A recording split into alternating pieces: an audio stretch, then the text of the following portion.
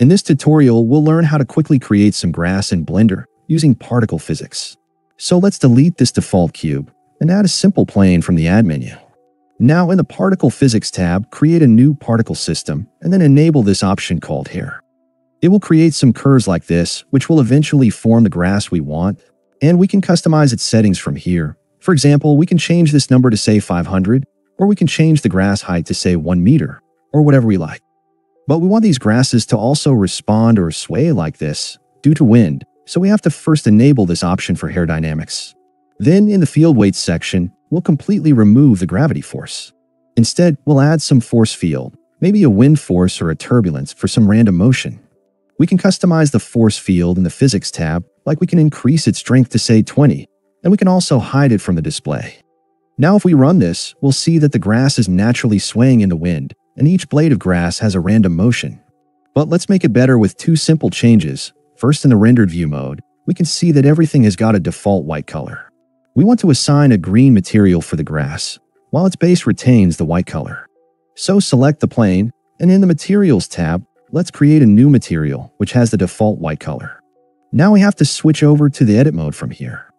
While all the vertices are selected for this object, click on this Assign button, which will assign this base material to the original mesh object. Then back to the Object mode, we'll add a new material in our material list, and instead of the default white color, we can select a green shade, or we can further customize this material as well.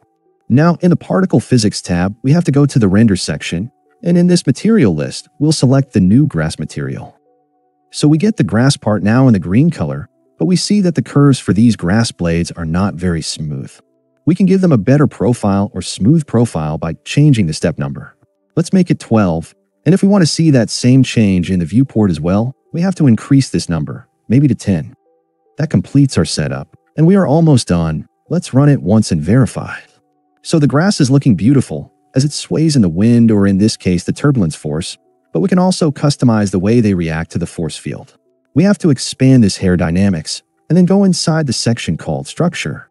We can change and experiment with these fields, like stiffness or damping, that determines how the grass bends or recovers. You'll notice that it now easily bends and flattens under the wind's force, just like a very soft grass in a garden. This is how you can quickly create a grass field for your project, and you can also add another particle system for a different set of grass to get a more realistic mixture in the output.